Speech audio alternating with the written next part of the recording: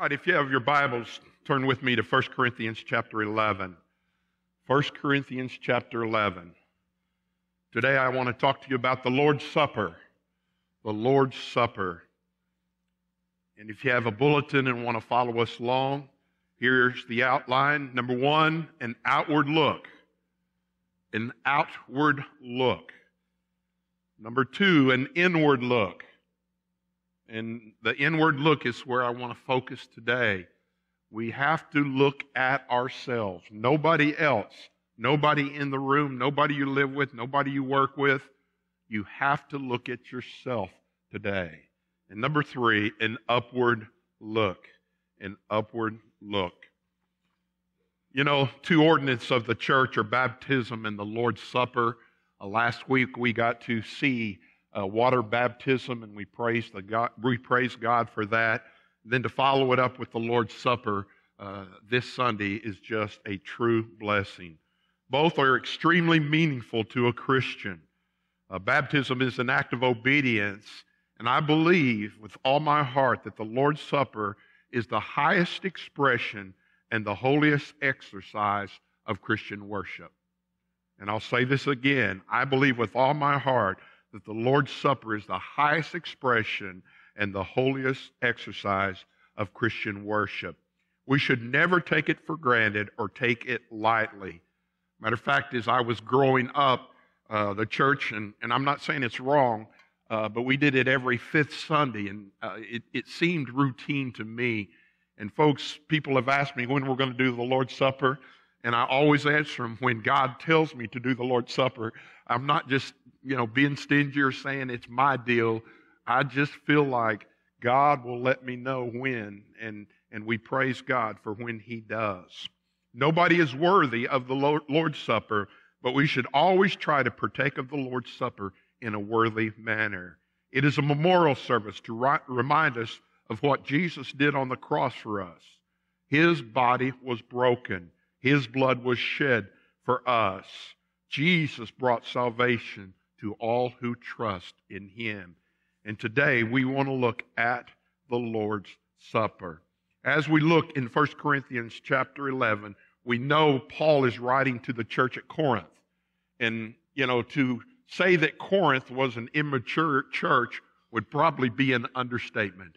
They had a lot of problems there. And Paul spends time, matter of fact, 1st and 2nd Corinthians, addressing the church and the things that were going on in it. And the church at Corinth obviously was doing things wrong about the Lord's Supper. And even as we look through this, these things are not going on in our church, but we need to be a reminder that, yes, we need to prepare our hearts for the Lord's Supper, but we also need to live out Christianity every day of our lives. We may have this part down, in which I think many people do, but it spills over into our other life and lifestyle. So let's look at an outward look. And he is specifically talking to the church at Corinth, the church as a whole. Verse 17, now in giving these instructions, I do not praise you, since you come together not for the better, but for the worse. I would hate to think God thought we were worse off because we came together as a congregation. But church splits, church fights, arguing and backbiting, and no spirit, folks, it happens. And I thank God that that is not happening in our church. Verse 18, for first of all, when you come together as a church, I hear there are divisions among you, and in part, I believe it. Folks, we should not, and you have to understand that, folks. Satan divides, God unites. We can disagree on things. We are not going to agree on everything, but we need to disagree agreeably. We need to come together and to be able to talk things out. And this is very, very important. Matthew chapter 18 speaks of that. Verse 19, for there must also be factions among you, to those who are approved may be recognized among you. Factions is what I call cliques, all right? Cliques. And those that are approved And I really think he's addressing the rich and the poor here, as you'll see in just a second. Folks, it doesn't matter how much money you have. It doesn't matter what you drive to church. It doesn't matter what house you live in. There's nothing wrong with having things as long as these things are surrendered to God. We are no better than anyone else. All right? We should come to the Lord's Supper as humble servants. Verse 20, therefore, when you come together in one place, it's not to eat the Lord's Supper. And back then, the tradition was you ate a feast meal first, and then you partook of the Lord's Supper. Matter of fact, I'm kind of thinking this is where we get our potluck dinners. And if you're a Baptist, one is your preacher likes to eat. All right? So we're going to have potlucks. All right? But do not, get those two confused. A supper meal together, what they called a love feast, was so that we could come together and have fellowship, and those who didn't have food, those who were hungry, could partake at that time. But it had nothing to do with the Lord's Supper. For in eating, each one takes his own supper ahead of others, and one is hungry and another is drunk. I can't imagine. I'm just telling you, folks, it wouldn't happen. You come to church drunk, we're going to have a talk. I'm not going to throw you out, but I'm just saying, I can't imagine. My mind will not fathom that, folks. This is a holy place. This place you are. Folks, this is not an auditorium. It's a sanctuary. It's the place where God dwells. And again, I wouldn't throw someone out. I would just kind of josh in there. I would really get them to the side, and I would really try to help them to understand what they are doing to themselves. Verse 22, what? Do you not have houses to eat and drink in? Or do you despise the church of God and shame those who have nothing? So you see these problems that are going on in the church. There is divisions. There is feast. And when it says feast, it literally means food there. Okay? And there was probably some kind of hearsay and gossiping going on there. And then, of course, we know what drunkenness is. What shall I say to you? Shall I praise you in this? I do not praise you. Folks, Paul is getting with the church. Paul is telling them your lifestyle does not match up with the Word of God. And when we come into this place, and especially when we come to the Lord's Supper, we need to come and, we need to come in reverence. We need to come in holiness.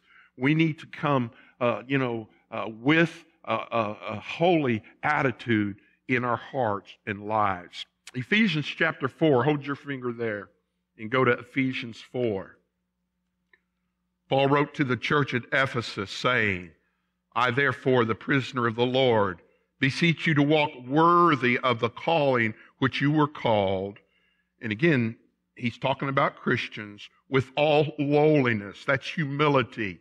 Folks, we need to come to the Lord's Supper with humility, with gentleness.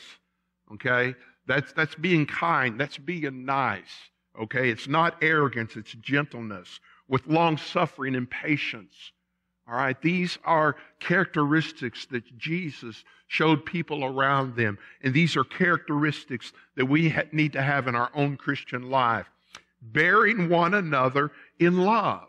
Bearing one another. It's not putting up with one another.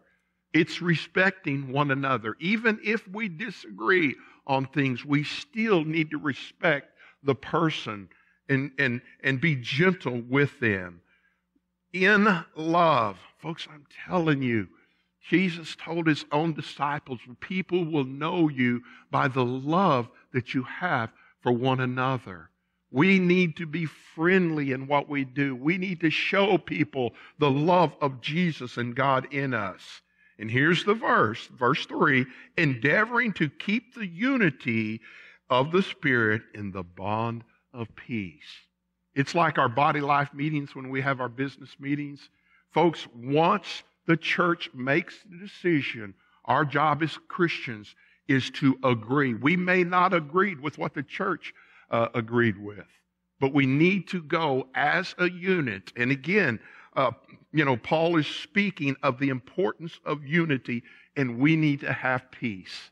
Folks, peace is so important, all right? Verse 4, there's one body, one Spirit, just as you were called to one hope of your calling, one Lord, one faith, one baptism, one God and Father of all, who is above all and through all and in you all. Folks, it's one body. We are the body of Christ, and especially during the time that we observe the Lord's Supper. I mean, it should happen all the time, and I feel like it does happen all the time. If there is a rift or something going on in the church I really don't know about, I don't know about it. And I'm glad I don't know about it, all right? It's not that I don't want to know. I'm simply saying God unites and Satan divides. So as we look at the Lord's Supper today, I thank God and I pray that you also will be united and in one accord with your holy Savior. The second thing, that's an outward look, but let's look at the inward look. The inward look. This is very, very important. An inward look. Skip down to verse 27. Verse 23, I will be sharing that during our Lord's Supper. But look at verse 27. Therefore, whoever eats this bread or drinks this cup of the Lord in an unworthy manner will be guilty of the body and the blood of the Lord. What's unworthy? There's several things that could be unworthy. One is with known sin in your life. We all sin. But folks, we need to confess our sins. 1 John 1:9 says that if we confess our sins, He is faithful and just to forgive us of our sin and cleanse us of all unrighteousness. That's why I always have an invitation before we partake of the Lord's Supper. And we Steve and I have talked about this, both of us, like Saturday night. We talked about that when we came in and prayed today. All right? We got right with the Lord. We made sure that we as leaders of the church confessed any known sin in our lives. I understand we're not perfect and nobody's perfect. But folks, if you're waiting to be worthy of the Lord's Supper, you're probably not going to take of the Lord's Supper. Because in some ways, it shows some arrogance on your part. Folks, we are servants of God. We are sinners saved by grace. And so if we come to the table with our sins confessed, with us being right with God, I'm not talking about being perfect. All right, but we take the body, we take God, Jesus' body and His blood, we take it too lightly sometimes. When I think of the cross and I think of what Jesus did for us, I think of the crown of thorns and the blood that was going down His face. I think of the spikes that was in His hands and the spikes was in His legs, in His feet. I think of the blood that was shed for me. Folks, we need to be humble. We need to be servants. We need to be clean vessels as we partake of the Lord's Supper. Verse 28. Now here's the key, folks. Listen to verse 28. But let a man examine himself, so let him eat of the bread and drink of the cup. And this is the time, even now, I hope you are in your mind asking yourself, is there something I have that's not surrendered to God? Is there an attitude I have that I need to get right with the Lord? Have I offended somebody, or have I not forgiven somebody? All these are things, but you examine yourself. It doesn't matter what the other person is doing. Right now, all that matters is your heart and your life and your relationship to Jesus Christ. Let us all examine ourselves. Verse 29, for he who eats and drinks in an unworthy manner eats and drinks judgment to himself, not discerning the Lord's body. And again, he is simply saying, folks, I am telling you, you are hurting your walk with Christ. You are hurting the cause of Christ if you do it unworthily. If you have known sin and you just said, I'm going to take it anyway, folks, that is a form of rebellion. And again, I want to emphasize, we are all sinners, but we can confess our sin. We can come to the table, not perfect, but listen to me, forgiven. Forgiven.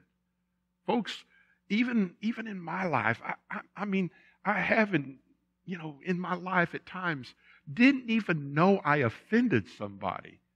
And there's been a few times in my life where someone would come down and they would say something to me and I had no clue whatsoever I'd said something that offended them.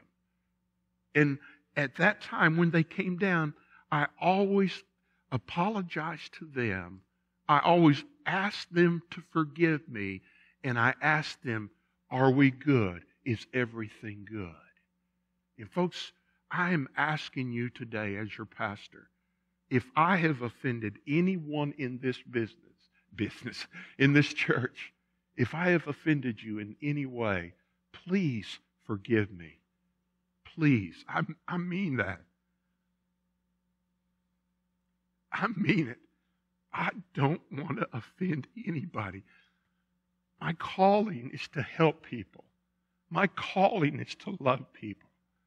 My calling is to get people spiritually strong and disciple them.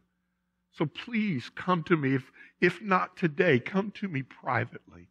And I promise you, I'll make it right. That's how important I think the Lord's Supper is. That we are right first with God. First with God. Second with our family. And third with our fellow man. So he says that. Discern himself. And then verse 30 tells you the reason. For this reason, many are weak and sick among you, and many sleep. Folks, I'm just telling you what the Word of God says. God brings judgment to those who will not get right. They're just rebellious. They're just saying, I don't have to do this. And folks, I'm telling you, he says sickness and weakness and sleep is death. Even death comes to some. Then verse 31, this is so important. For if we would judge ourselves, we would not be judged. Folks, what does Matthew chapter 7:1? Judge not, lest ye be judged. We as Christians have no right to judge someone else's sin. Folks, that's the Holy Spirit's job to convict them. That is that person's job to respond to conviction. I am not the Holy Spirit. It is the Spirit of God and the Word of God that convicts us. So don't wait for somebody else to move. Don't wait. You do business with God today. Psalm 139. Go with me to Psalm 139. Psalm 139, verse 23. Search me, O God, and know my heart. Folks, if it's in there, God knows it. Okay? It's not just in your head, folks. It's in your heart. If it's in your heart, God knows it. Even if it's in your head, He knows what you think. He knows what you're thinking right now. Try me and know my anxieties. What do we worry over? Worries, a lot of times, over things that we can't control, over situations, over whether somebody likes me or not. Folks, I know God loves me, and that's really all that matters, to be honest with you. God loves me.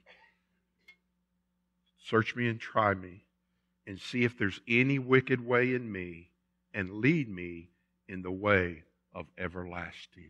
Folks, you can do business with God today.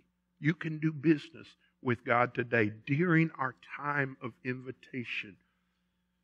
Pray, repent of your sin, humble yourself before God, and ask God to forgive you of any unconfessed sin.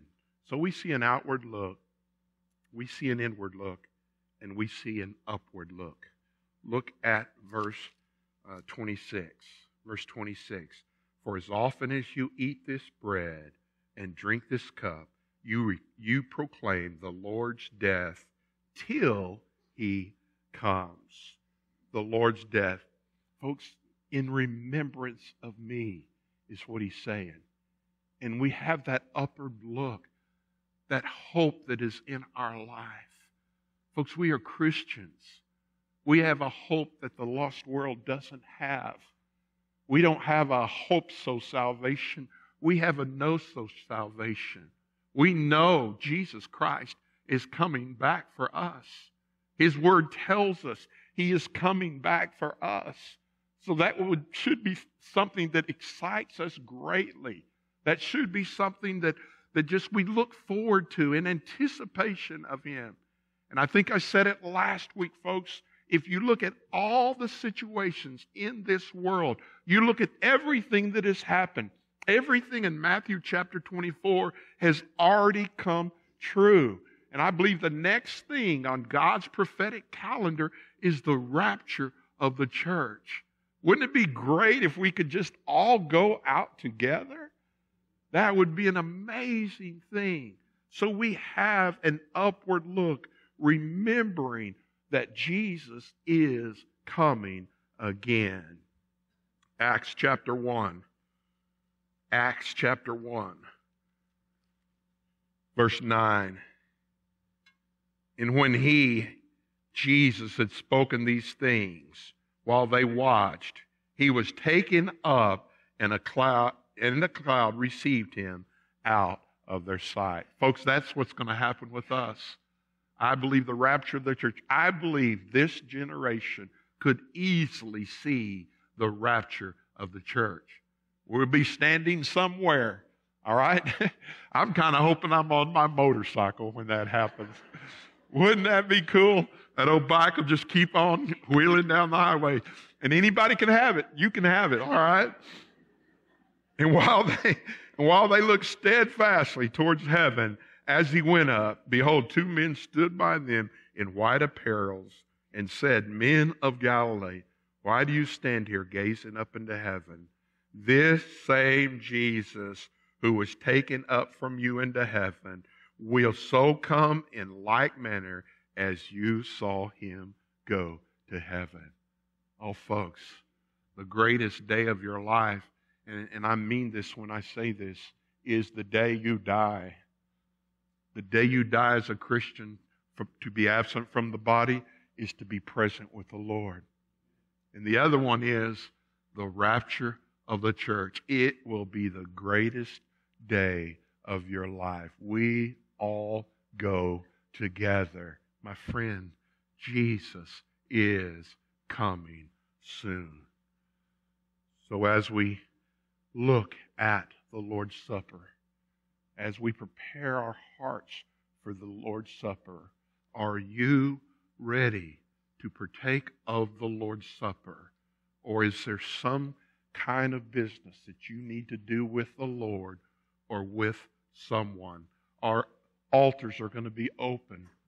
We still have time. If somebody needs to be saved, folks, this would be a great day to be saved, to invite Jesus Christ into your life, to rededicate your life, to come for baptism, to come for church letter. We can get that done in our invitation time and still partake of the Lord's Supper. Father, thank you. Thank you for this day, God. Thank you for the example of the Lord's Supper that you put in the Word of God. And God, I'm so thankful that our church is not like the church at Corinth. And God, I pray for churches that are that way. God, it gets where you don't really even want to go to church. And my heart goes out for churches like that. And we lift them up in prayer. God, I thank you that you are here. I thank you that you love us. God, I thank you that you forgive us. And God, if there's one here that doesn't know you, God, I pray today would be their day of salvation. God, we give this invitation to you. Prepare our hearts for the Lord's Supper. In Jesus' name I pray. Amen. Would you stand to your feet? If God has spoken to you in any way, would you come?